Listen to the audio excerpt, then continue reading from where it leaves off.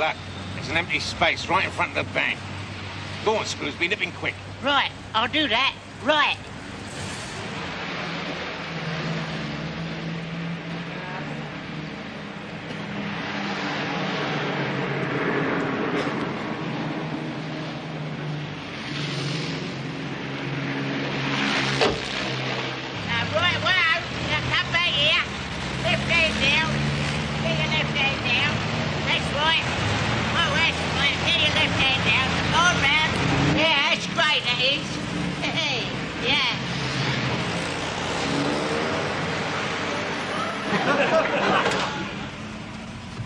Here. She got in there a treat, didn't she? Screwsby, go round again. Yeah, all right.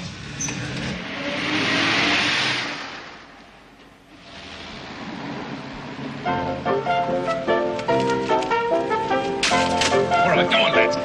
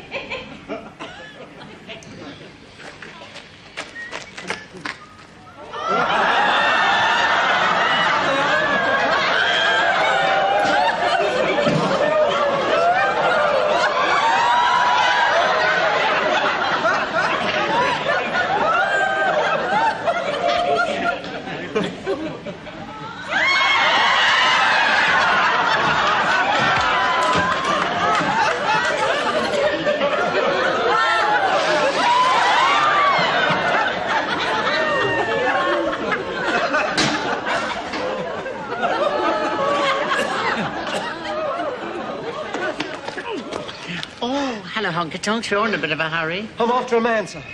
Join the club. No, what I mean is I'm chasing a fella that's just robbed a bank. What's he look like? Oh, big, dark, broad, well-muscled. Oh, I say. Have you seen him, sir? No, but I've dreamt about him.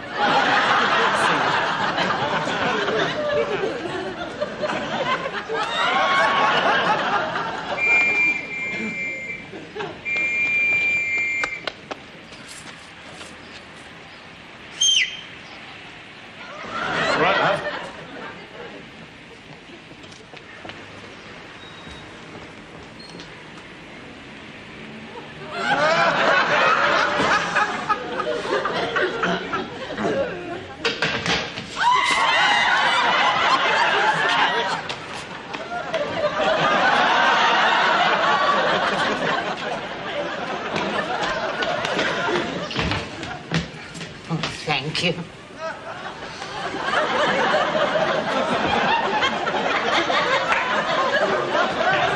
We know, sir. We are able to return the money intact. Thank you, Constable. You can rest assured I shall be getting in touch with your superior. Shall I take the money for you, sir? No. I'm not going to let this money out of my sight. In you go, Hawkins. Very good, sir.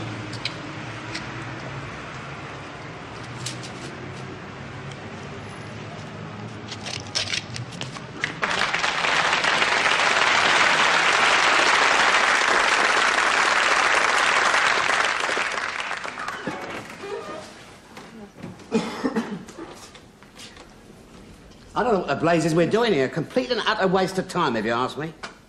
I agree with your sentiments entirely, Ernie. What a waste of an afternoon. That widow from the sweet shop on the corner was going to take me to the Odeon to see that new sexy film. You ought to be ashamed of yourself. What's that called, then? Lord of the Flies.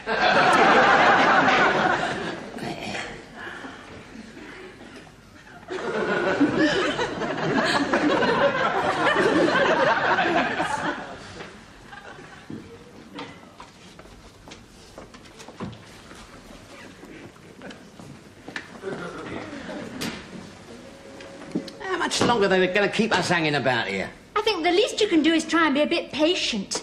After all, I'm the one who's pregnant. Yes, we know you are, but I mean... Humour her, Dad, humour her. Let her have her own way. You know what they're like when they're like this? Get their fancies. Yes, her mother was the same when she was carrying her. All she fancied was taking all her clothes off except her best hat and cooking little sausages over a spirit stove. Well, there's no harm in that. What, on a 65 bus going to Chiswick? I just want to be sure, that's all. I know, love. All right. All right, love.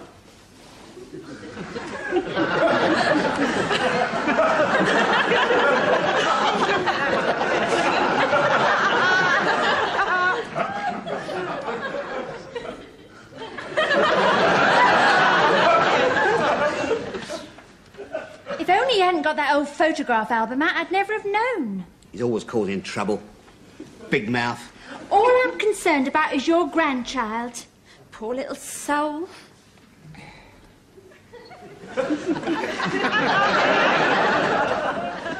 Do I know you? No, senor. Well, what are you staring at me for, then?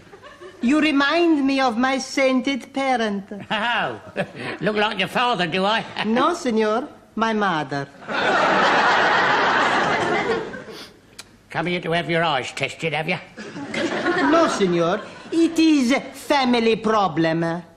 Wife beating. Oh. Oh, dear, oh, dear. That's shocking, that is. You know the Italian peoples? Molto passionata, very hot-blooded. When the temper is lost, blood everywhere. I'm surprised, a nice little fella like you. Mr. Mastriani? See? Your wife has spoken to the psychiatrist and is feeling much better. No more wife beating? No, she's promised never to lay a finger on you again. Cara mia! Oh, bambini! Sarà perfetto nella parte, un bacio. Sarà perfetto, ma bambini. You see the size of that woman? Yeah.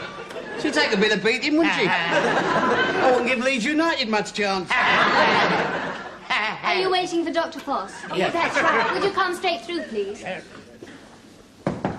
Come in. This way, please.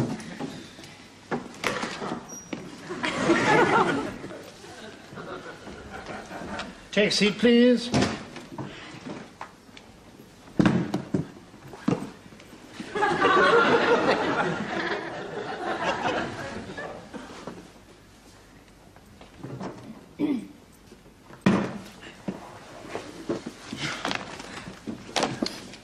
Mrs. Lloyd? Yes. I'm awfully sorry, I can only see one patient at a time. Oh, well, it's a family problem, you see. I see, another one of those. All right, then, who's beating who? No, Doctor, you don't understand. Let me explain, darling. You see, Doctor, we are pregnant. What, all three of you? No, you see, my wife is pregnant and I'm the husband. Yes, and I'm the father. Menage a trois. No, you don't understand. You see, he is the father of my wife. Ah.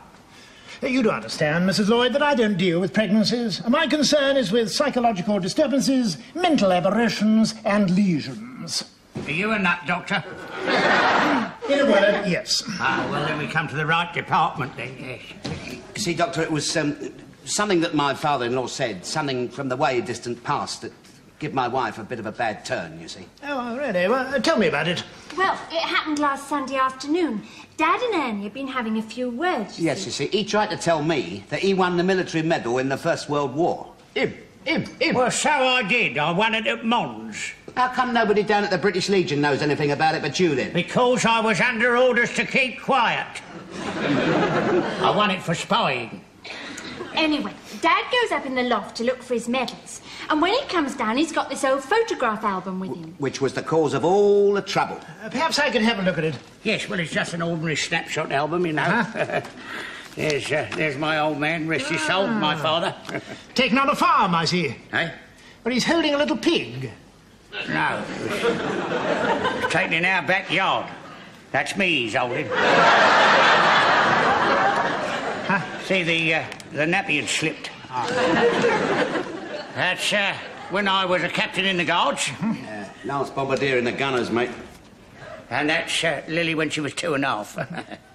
Well, I really can see nothing alarming or disturbing about these. That's exactly what I've been trying to tell him. Thank you very much, Doctor. Come on, Lil. Wait a minute. You ain't getting away with that, mate. That's right, Ernie. Go on, Dad. Tell the doctor about your grandfather's sister, Mad Maria Lampwick. I do not talk about my relatives in front of strangers. Well, you're going to this time, mate. You're going to tell him all about Mad Maria Lampwick's goings-on. Go on. Did you say Mad Maria? Was she a little affected? A little. She was stark staring bonkers, according to him. Yes, and she was a criminal as well. Really? Well, only a little bit criminal. What do you mean a little bit? You told us she was topped at Newgate. Well, the magistrates were very naughty in those days.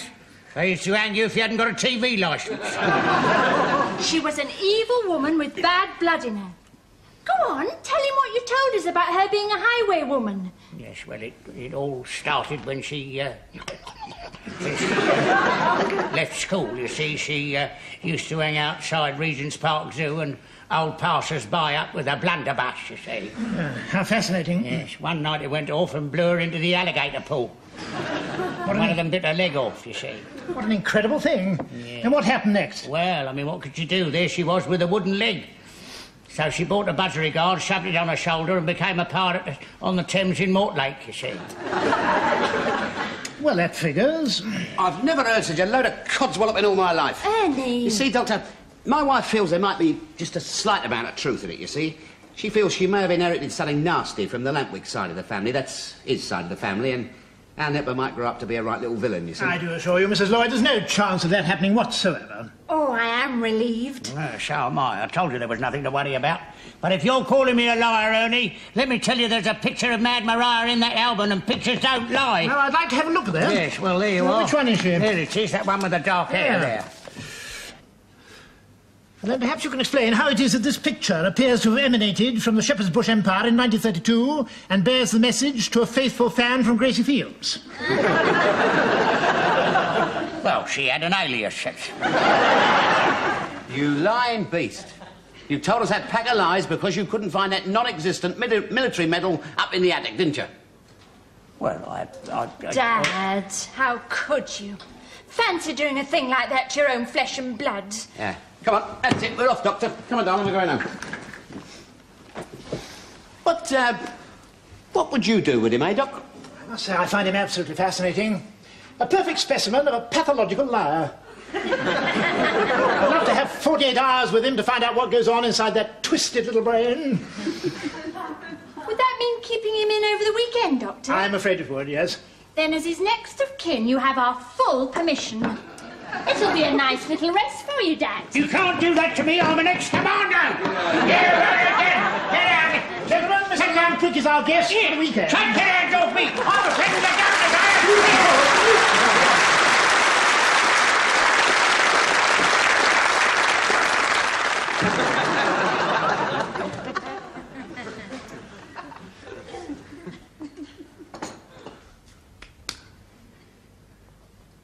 Coffee is served, Sir Peter.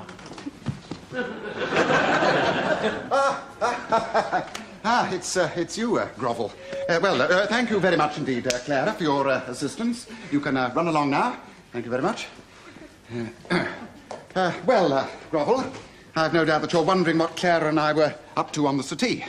The thought had crossed my mind, sir. Yes, well, you see, Clara was helping me to look for something that I'd taken out, and it had slipped down behind the cushions. I sincerely hope the young lady was successful in extricating itself. Oh, yes, indeed she was, after a bit of a struggle. I can see there was, sir. Yes. During the course of it, you seem to have sustained a small wound to your face. Wound? Yes, there is a red mark on your cheeks. Look,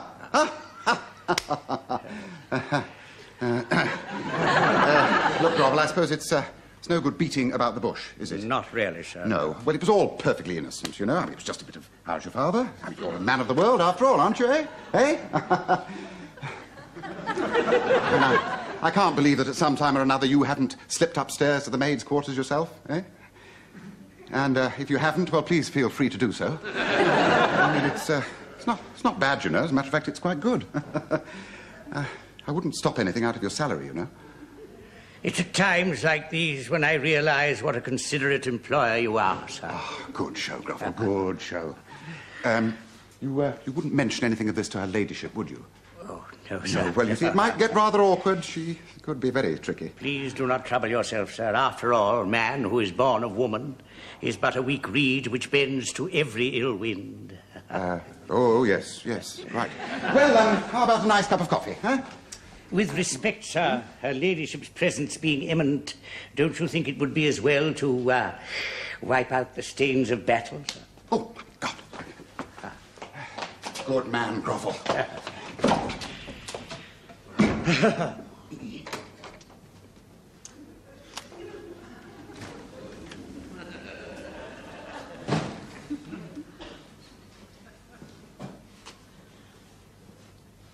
Grovel. Milady. Sir Pete's late for coffee, I see. I'm afraid he's had his hands rather full this morning, milady. Well, that gives me a chance to have a word with you. It's about what happened a few minutes ago in the stables. You mean when I came to announce that coffee was served? Exactly. Now, what you saw in the straw was not really what you saw in the straw. Really? By the way, are there any bits on my back? Just one or two pieces, milady.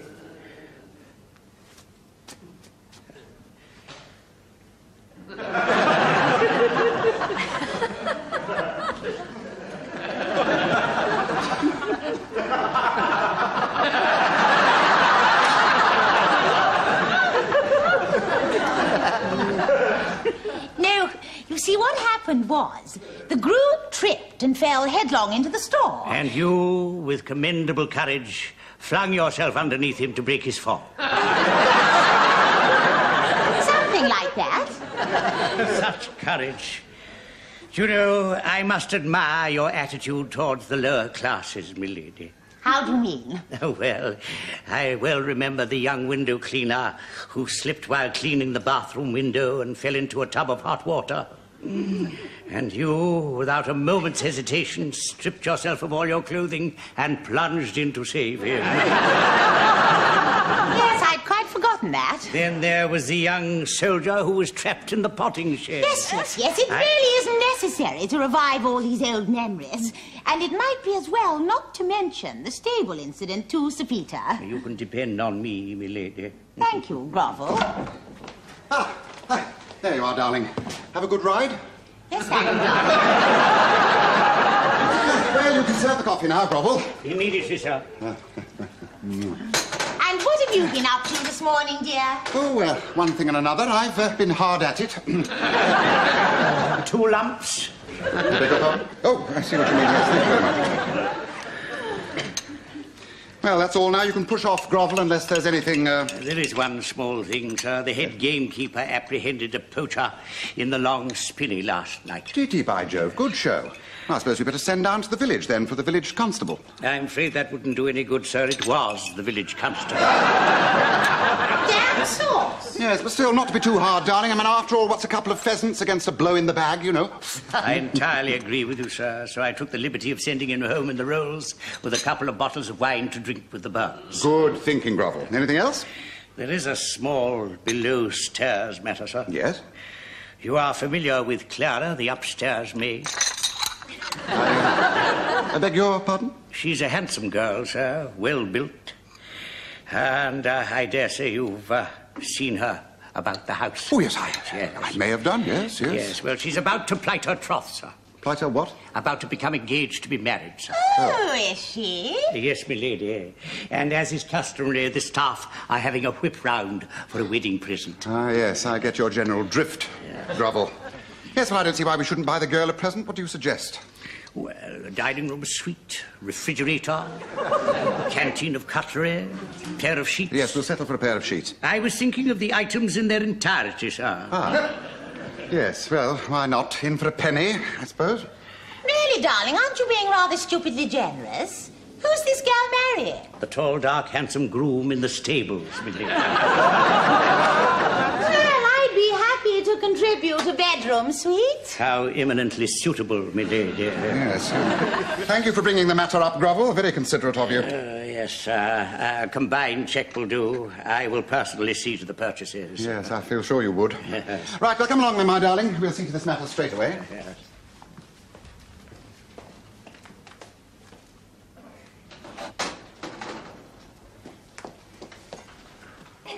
Excuse me, Mr. Grovel, did you manage to bring up the question of the wedding present? Yes, my dear, I got you a very nice pair of sheets and a non-stick frying pan. Oh, thank you, sir.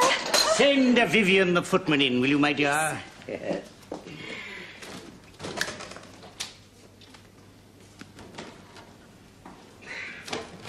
You sent for me, Mr. Grovel.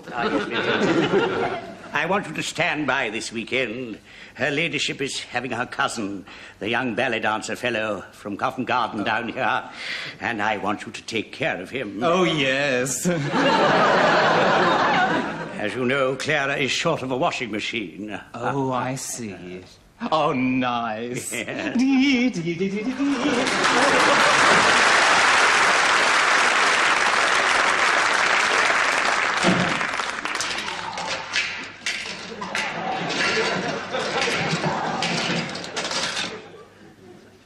Come on, Arthur, open the door.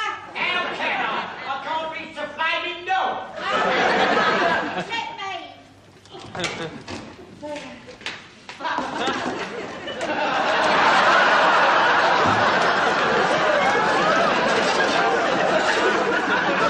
Well, it's good to be back in the igloo, isn't it, eh? Don't worry, love. I'll soon get us warmed up. I have never been so humiliated in all my life. What are you going on about? I'm going on about what happened in that supermarket. When? Well, when you tripped over them skis and fell in the cabinet freezer. And then that woman, she come up and asked if there was sport on top of your frozen cod balls.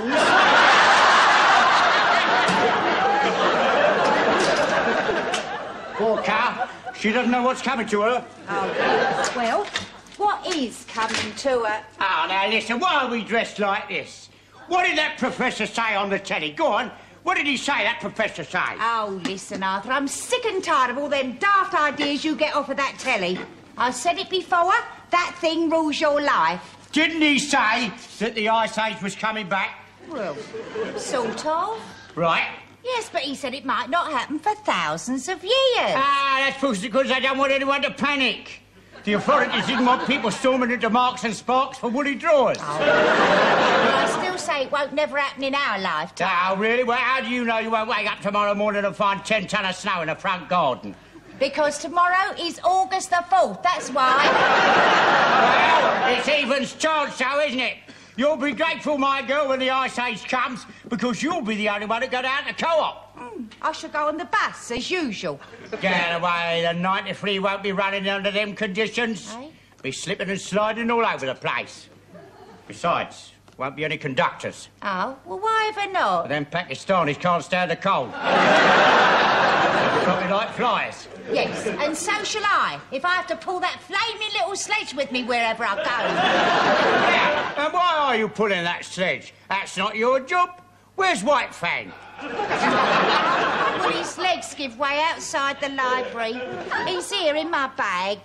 Well, what's he doing in there? He's a working dog. Get him out of there. How can I get him out? I'm an Eskimo, not a contortionist. Oh, come here, let's have a go. Come on, White Got Fang. it? Yeah, I've got it. Come All right, on. White Fang. Come on. Come on, little Fang.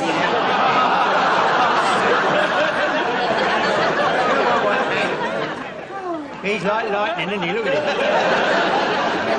There you are. Here, Arthur. Yeah? I'm ever so worried about him, you know. Why? Well, his poor little feet. They'll get ever so cold in the snow. Judging by the length of his legs, that's not the only thing that's going to get him. Here, give him here. Come on, darling. Let's go walkies, eh? Should go Here, walkies there. do you fancy a nibble on some nosh with your drink? Well, yeah, I don't mind. All right, then. Cut yourself a slice off for that. What's that? That's pemmican, that is. Pemmican? Pemmican, yes. You remember on the TV in Scott of the Antarctic? Hey?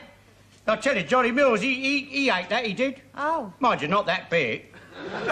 What is it? Hey? That's meat, that is. Oh. That started out as breast of lamb. Until I dried it out. However, did you do that? I shoved it under the mattress for a couple of months. Oh, Godfathers. So that was it.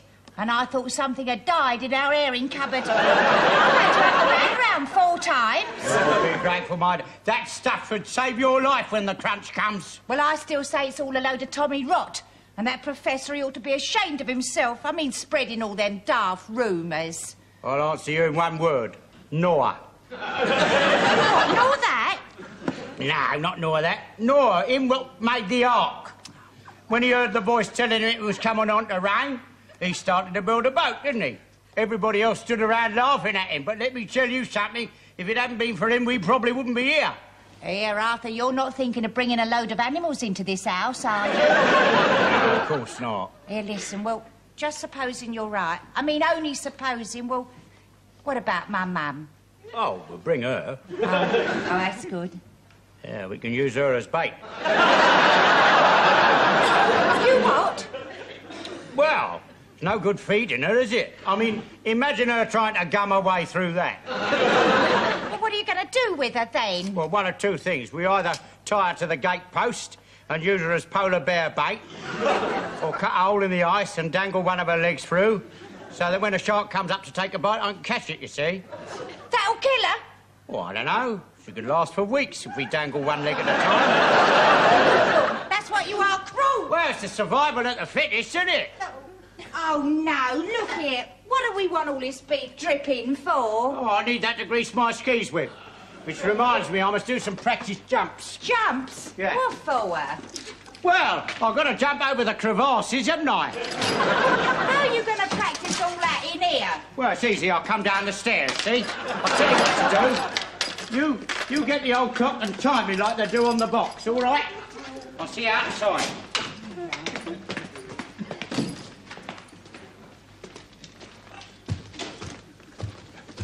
Arthur, are you sure you know what you're doing? Yeah, you just time me as I flash past, that's all.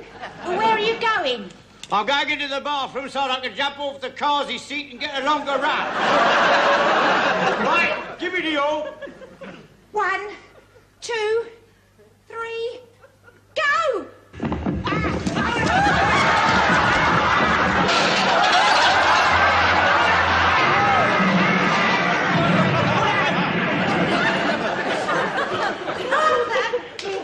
Are you all right?